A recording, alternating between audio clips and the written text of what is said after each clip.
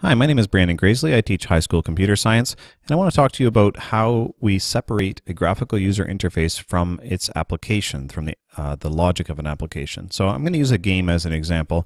So rather than writing the entire game as a single class, one Java file, instead we're going to separate it into two pieces. The piece that has all the logic, how the game runs and operates sort of behind the scenes, and then the part that the user sees, the user interface.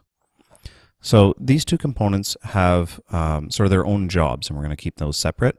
The game logic class stores the current game state, so it knows where everything is, what the points are, what the statistics are, and so on. And it is also responsible for updating those things. So when something changes in the game logic class keeps track of it.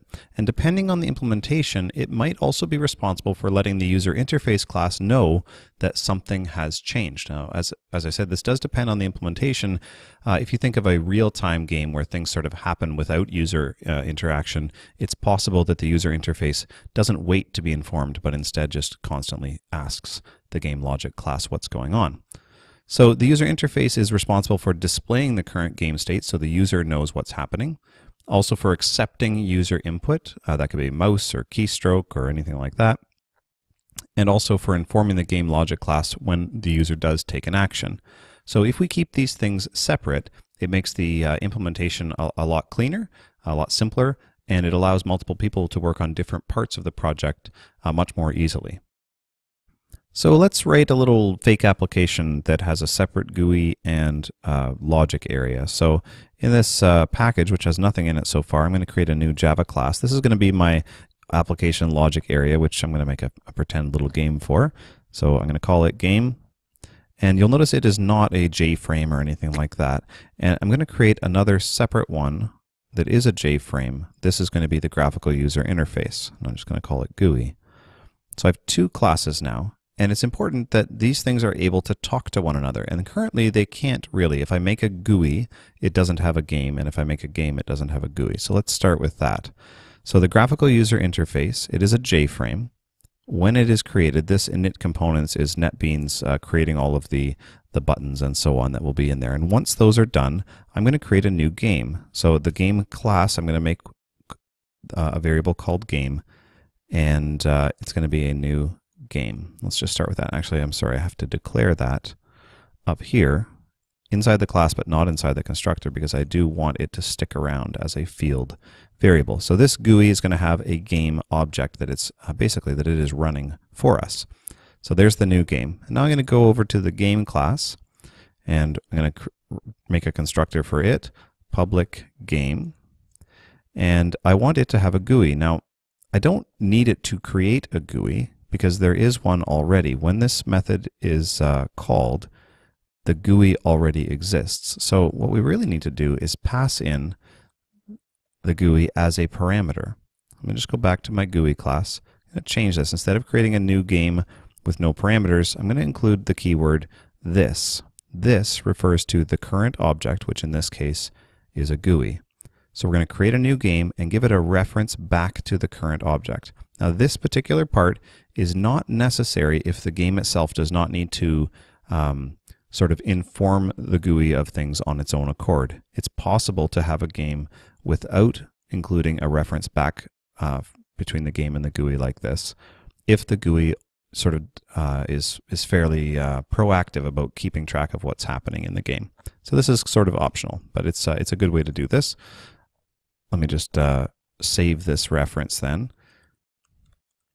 by assigning it to this field variable GUI. So now game and the GUI both have a reference sort of to each other, and they can call methods upon one another.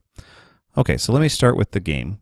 Let's say it has a method called increase points. Super exciting game. And we're going to increase the number of points that the user has. Now let me just make a variable for that. And there we are. And maybe we'll make one more method to decrease the number of points. Subtract 1 from the number of points. Okay, so we have two things that can happen in the game. We have one thing that we are keeping track of, the current number of points, and there are two ways that they can be modified by the user. let's go over to our GUI and start designing. So I'm going to put a couple of buttons in. 1, 2. Let's do like this.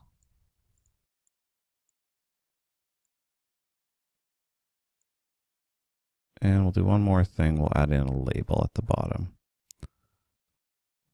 So the idea here is that we have a lot of user actions that are possible, and we have some sort of game state that the user is being informed of.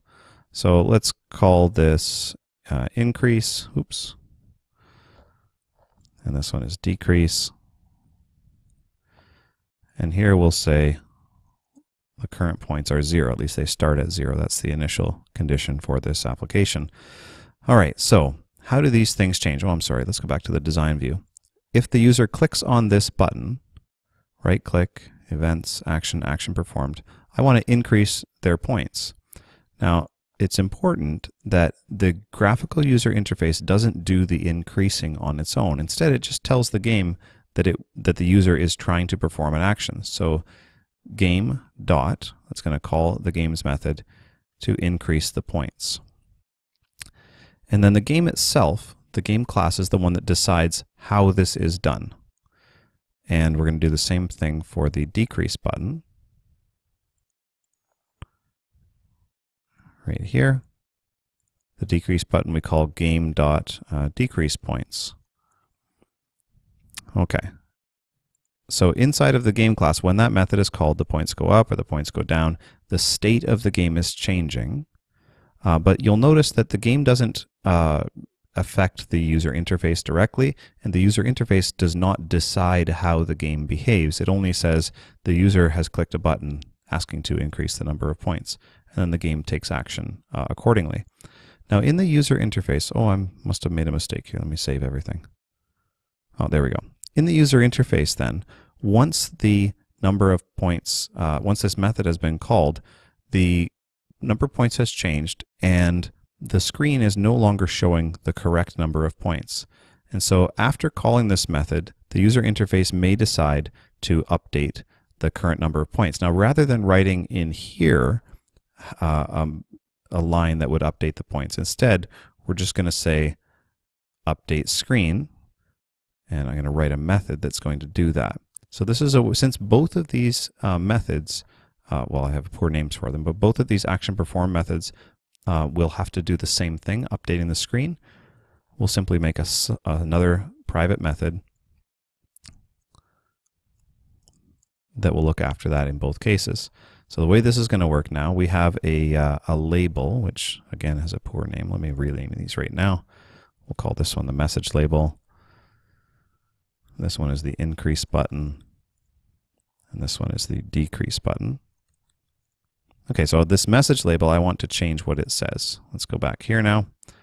I'm going to say message label dot set text, and I want it to say points, and then add to that the number of points that are currently that the game currently has for the player, which is game dot, and I actually can see the points variable. If I couldn't, if that was hidden in some way, if it was private, then I would need to have a method here like get points or something like that that I would call to gather that information from the game.